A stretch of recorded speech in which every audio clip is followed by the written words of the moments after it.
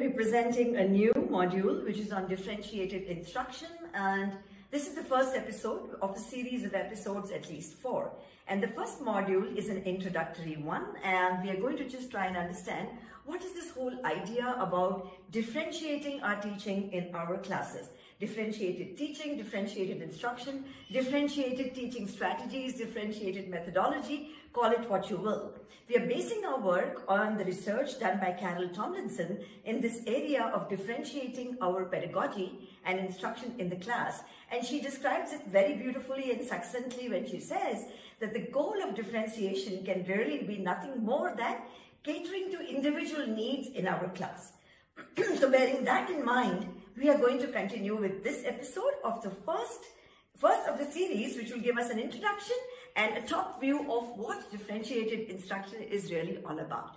Let's begin by putting our students' needs right at the center. So this is not just lip service that we are doing to our students about child-centered education.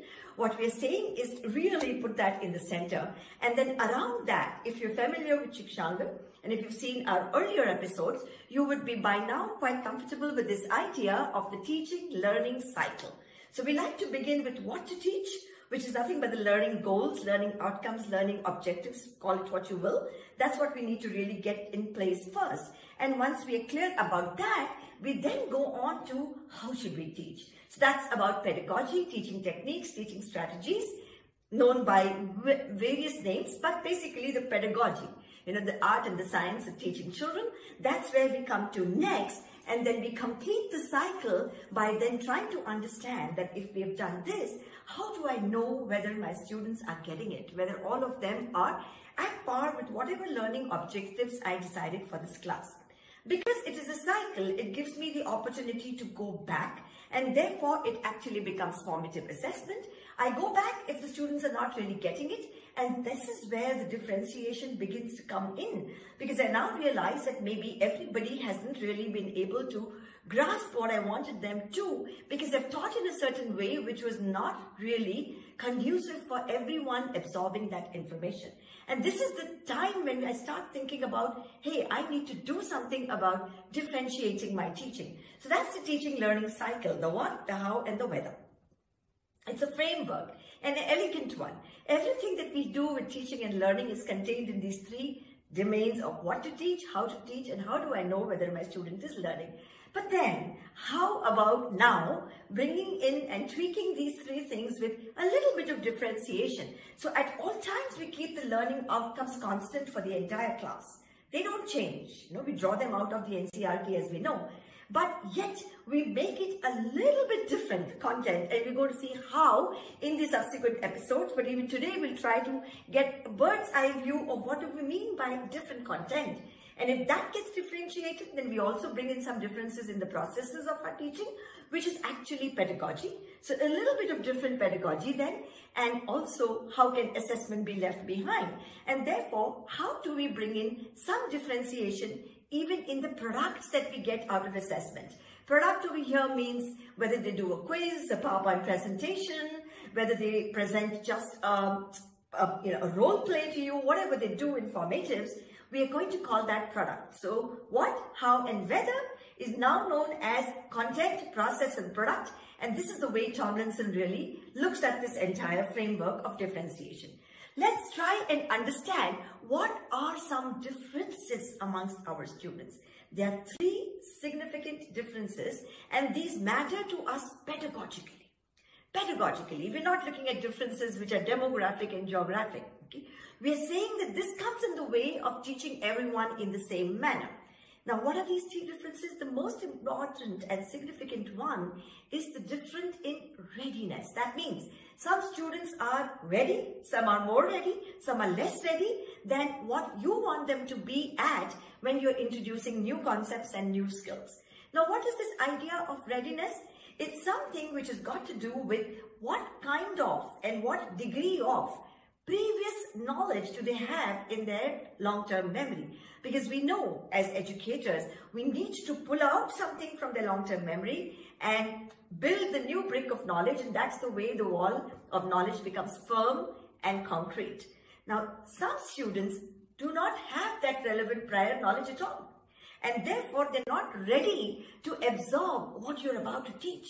And this is a significant difference, and we will be devoting one entire episode to therefore how do we work with this difference or the gap in readiness.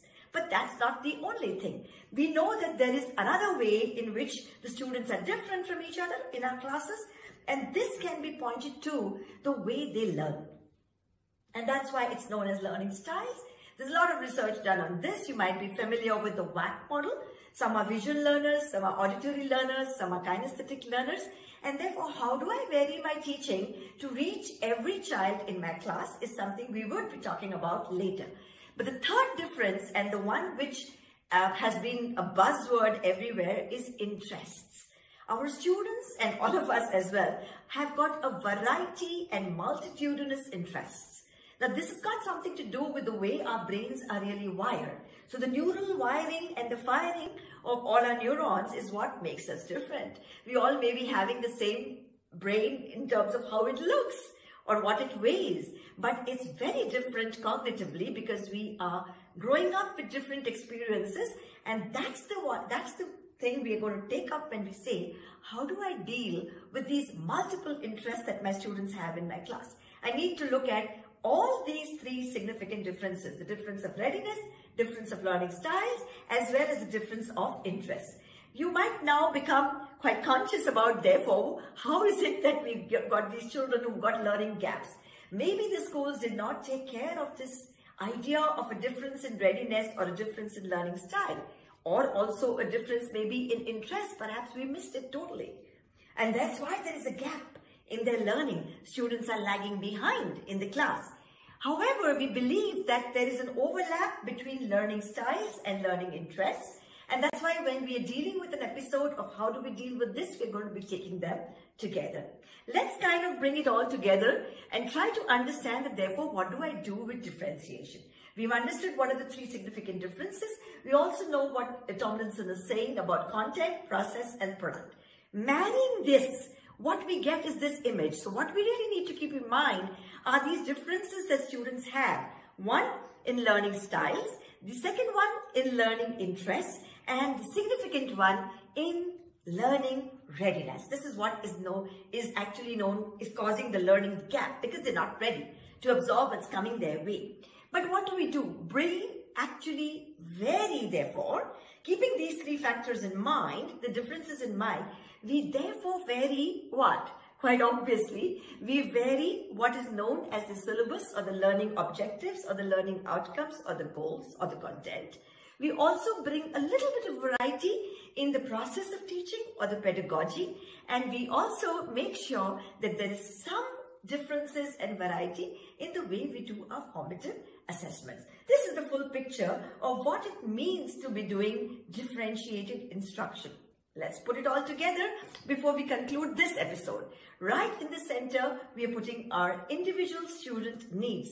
Unless we take cognizance of that, we're not really going to be able to move forward for any kind of differentiated instruction. The desire may be there, but we need to know where to begin. So first, keep the individual student's needs in mind.